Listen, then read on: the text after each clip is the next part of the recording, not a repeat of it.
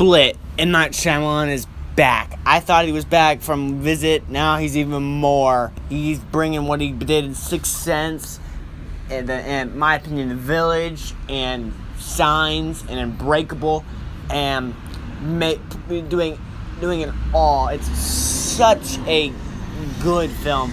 First, you're just like, really?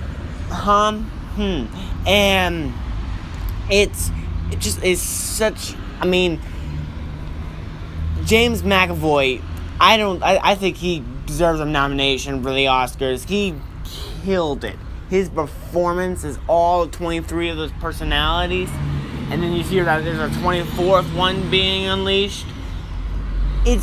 And Anya Taylor-Joy, look out for her. She was great in The Witch. She was great in Morgan. She was phenomenal in Split.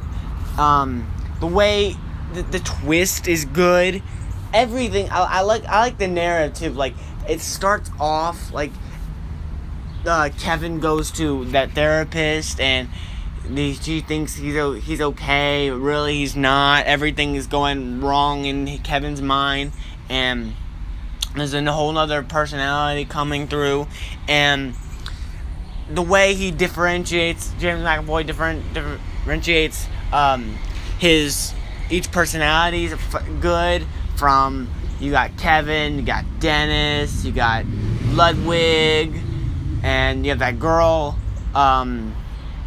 It's just it's so tense too. Certain scenes are just like, I don't know if they're gonna make it. I don't know if Kevin's gonna make it. I don't know what's gonna happen exactly. And when you get to the very end, it all pays off with the twist and what Shyamalan does in the twist is amazing. I was liking the movie at first, but when that twist came on screen, when it happened, it was awesome. And I'm not gonna spoil it, but it's pretty awesome. It's not stupid. That's what I'm trying to say. Just a great movie. So riveting. It's so one of those movies that you cannot miss a moment of, and that's why it's one of my favorites of this year.